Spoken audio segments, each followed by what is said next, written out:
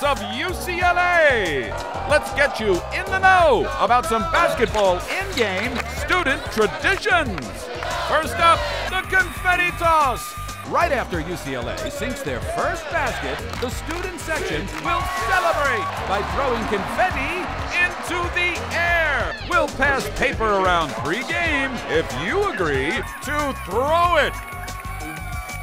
Free throw superstitions. On every free throw, the student section will point their fingers at the basket. Hush up now. We need our boys to concentrate. If they make the shot, the student section will say whoosh and clap their hands twice. As easy as the Macarena. So long, Chief. If a player on the opposing team fouls out, the student section will narrate their movements by chanting left, right, as they walk off the court. When he finds his spot on the bench, we'll finally say, so long, Chief, as he takes a seat. The Alma Mater and Rover.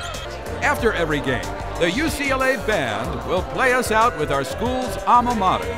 If we win, we'll play Rover, another UCLA classic. Stick around, folks. It's a good time.